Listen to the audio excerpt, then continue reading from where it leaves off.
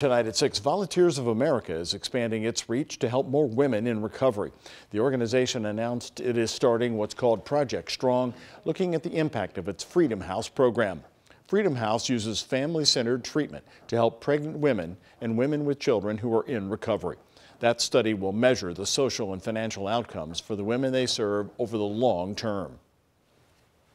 We will use this data to inform our future practices. We will share this data to assist our sister providers, not just here in the Commonwealth, but across the country. Volunteers of America is also expanding the Freedom House program to Owensboro, Manchester, and Northern Kentucky.